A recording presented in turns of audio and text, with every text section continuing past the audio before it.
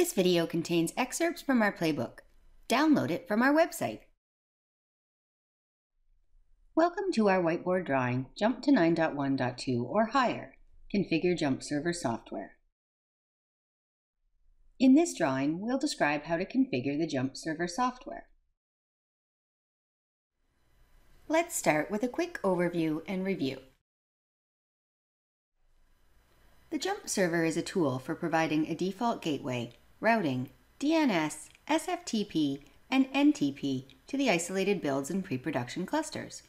Web access to those clusters is also provided here. Here are the tasks for a Jump to 9.1.2 virtualization and upgrade.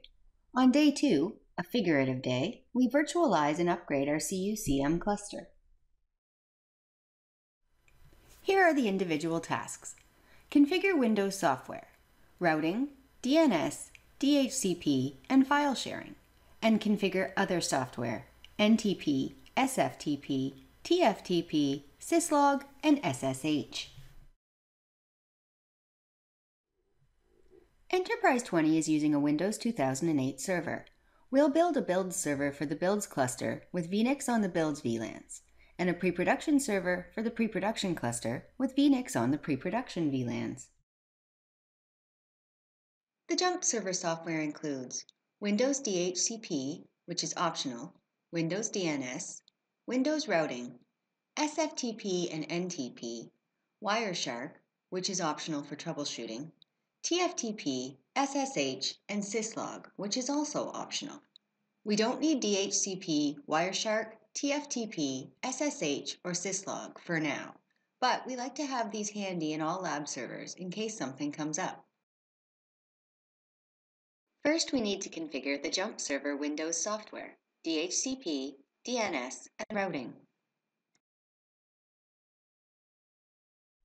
We need to add the DNS, DHCP, and routing roles to the server. Launch Server Manager from the Start menu or by right-clicking on the server shortcut on the desktop. Select Roles in the navigation pane and click Add Roles. Then click Next.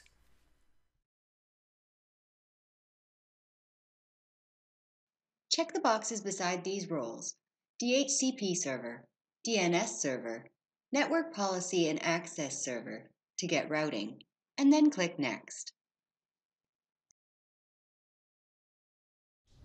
DHCP and DNS should now be available in the Start menu under Administrative Tools. We put shortcuts on the desktop. We still have to enable routing itself. Navigate to Administrative Tools, Routing and Remote Access. Select the Custom Configuration Radio button and click Next. All we care about is LAN routing. Select that radio button and click Next. Routing should be working. Close the Routing and Remote Access window. We'll see if routing works when we install a subscriber. First, we need to configure the Jump Server Windows software, DHCP, DNS, and routing. Now we configure DNS. Double-click on the shortcut. We need a reverse lookup zone if we configure DNS on CUCM to satisfy the CUCM installation requirements. We need reverse lookup properly configured for our CUCM installation to succeed if we configure the CUCM as a DNS client. Right-click on Reverse Lookup Zones and click New Zone. Add a second reverse lookup zone for the Collab B network. Now we need to add the forward lookup zone for enterprise20.ca. Right-click on Forward Lookup Zones and click New Zone. Cisco recommends you don't put all of your publishers on the same server.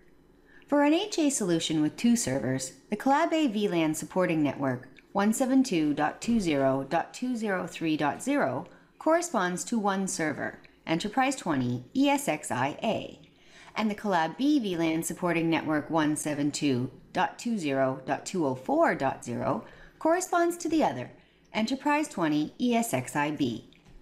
If your cluster is distributed across 2 data centers, then Collab A corresponds to one and Collab B to the other. We've mostly aligned our naming convention for Cisco apps to reflect this. Here are all of the names and addresses for Enterprise 20 Cisco Collab apps. We are going to add everything to DNS now.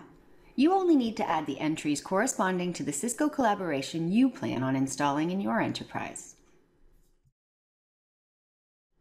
In DNS Manager, right-click on the forward lookup zone you just created, enterprise20.ca.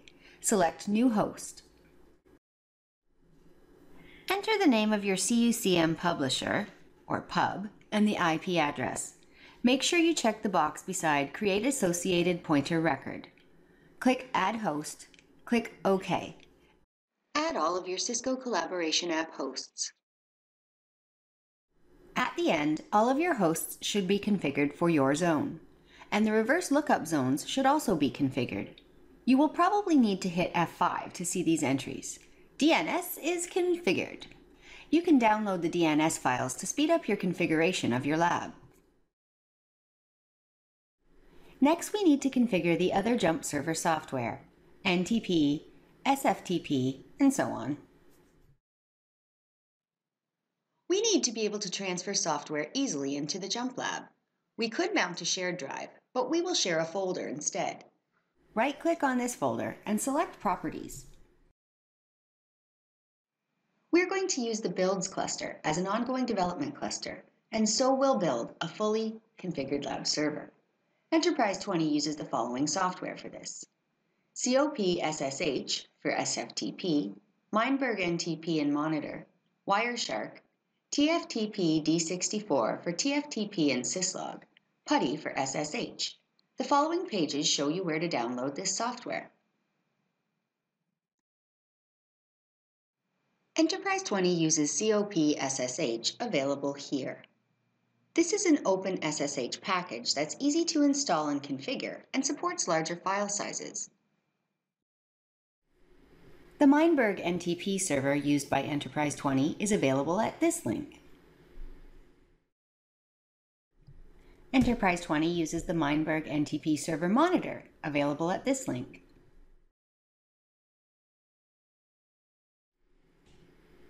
WireShark used by Enterprise 20 is available here.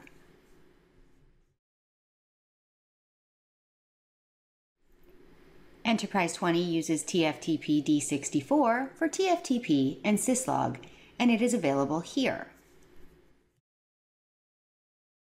And finally, Enterprise 20 uses PuTTY for SSH, and it is available here. Upload the software to the Jump server using the Builds Jump Files shared folder. Connect to the Builds server. You should find the Builds Jump Files share. Put the software you just downloaded into this folder.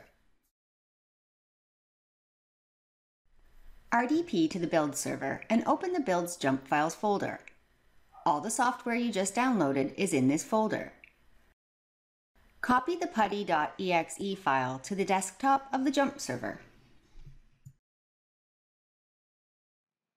We now have a fully functional Collab App Lab server.